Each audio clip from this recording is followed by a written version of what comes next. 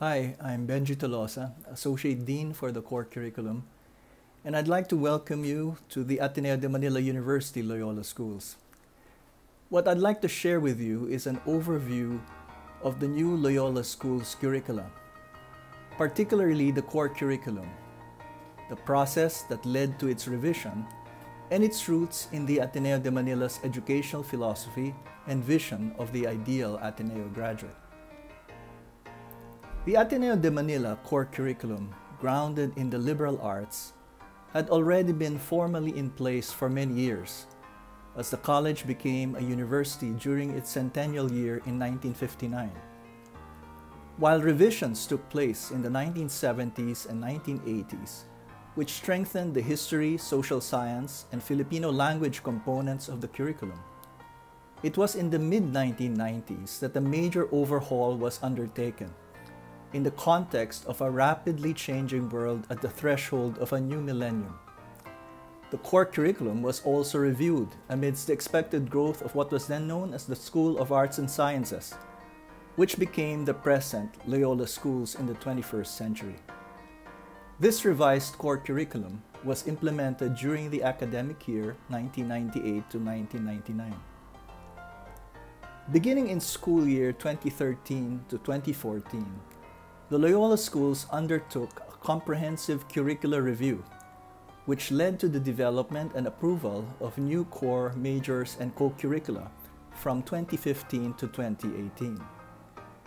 The review process and the new curricula that emerged from it were ultimately a reaffirmation of the Ateneo's identity as a Jesuit institution and what that means in the kind of education the university offers its students.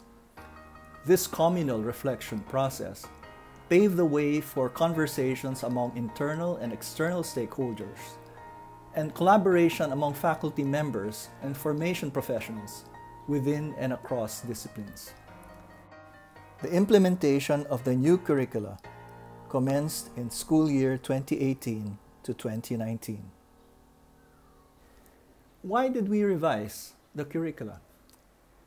The K-12 national reform, which added 2 years to Philippine basic education, and the changes in the general education requirements of the Commission on Higher Education, or CHED, were an impetus for this major curricular review. The Loyola Schools also addressed the shift to outcomes-based education and the move towards global qualifications frameworks that tries to make educational qualifications more comparable across countries. But it became clear to us as we set out reviewing, redesigning, training for, and implementing our curricula that we were not just responding to external developments and challenges.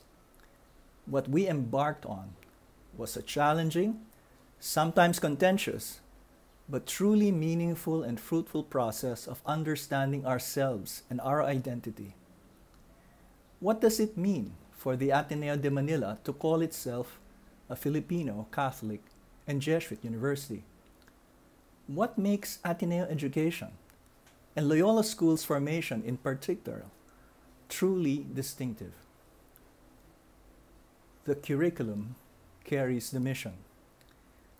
The mission of the Ateneo de Manila that comes all the way from the personal experience and vision of St. Ignatius of Loyola, the founder of the Society of Jesus.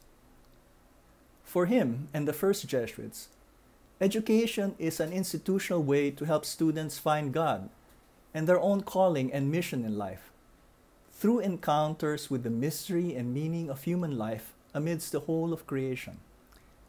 The eminent Jesuit historian Father John O'Malley has pointed out that when Jesuits established institutions of higher education, they sought to combine the objectives of two school systems, which were already present during their time: the search for truth, the production of knowledge, and the provision of rigorous professional training, which was the traditional goal of universities, or veritas. And secondly, the formation of character and the whole person, the formation of leaders who will promote the common good, or pietas, which was the objective of the humanistic schools of the Renaissance. These twin goals of the educational apostolate were seen as consistent with Christianitas. Christian formation to help souls or to help people, which was the larger mission. In contemporary times, beginning with Father Pedro Arrupe as Jesuit Superior General, particularly after Vatican II, this educational mission has been expressed as the formation of persons for and with others. With Christ as the model of what it means to be fully human, the Ateneo de Manila as a Jesuit university seeks to form students toward human excellence, to become persons of discernment, learning, and action who will be of service to the global and local community. The ideal Ateneo graduate is a Christ-centered leader of conscience, competence, compassion, and commitment. What makes Ateneo education distinctive is the deliberate weaving together of the core curriculum, the major disciplinary fields, and the co-curricular programs, so that what we provide is both specialized professional training and holistic formation of character. It is an education that seeks to develop intellectual depth, enhance creative imagination, deepen social involvement, and nurture spiritual maturity. This is the framework of the new Loyola School's curricula. The difference with the past is that we have made explicit and spelled out the process of integral formation. This framework has allowed us to adjust and adapt government education requirements into the Ateneo curricula and the university's mission, rather than the other way around.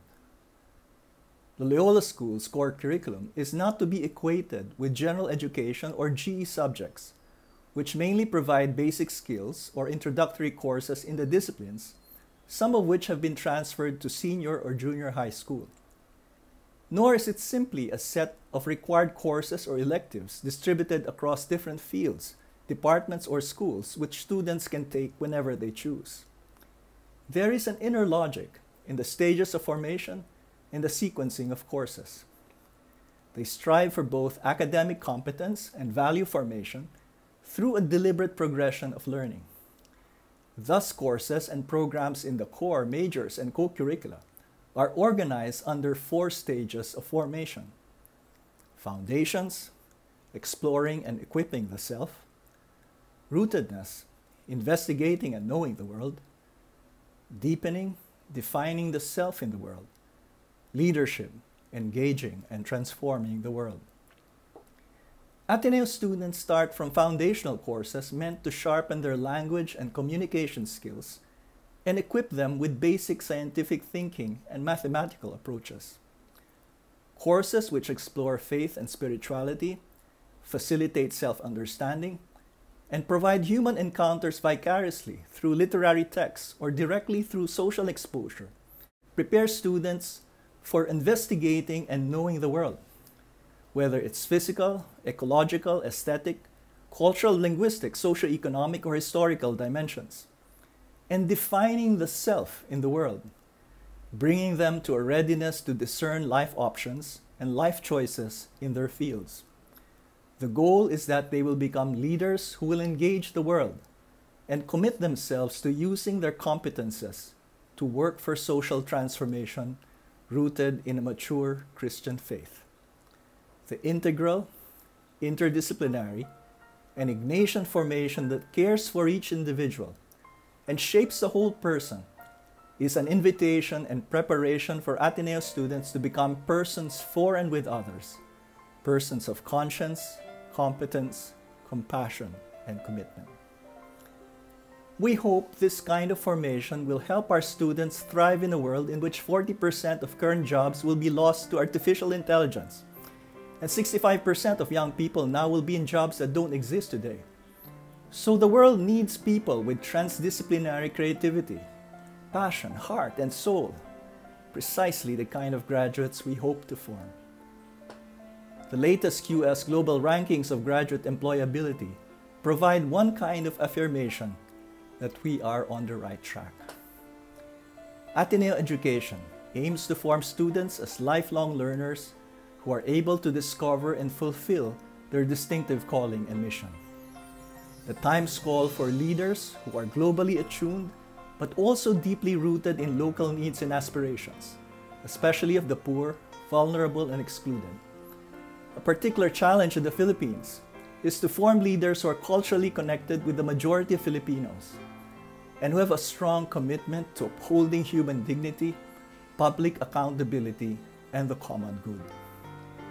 The Ateneo hopes that its graduates will become engaged citizens and transformative leaders who freely, gratefully, and actively commit themselves to a life of service, inspired by a faith and spirituality that promote justice and mercy and facilitate healing and reconciliation. Again, welcome to the Ateneo de Manila, Loyola Schools.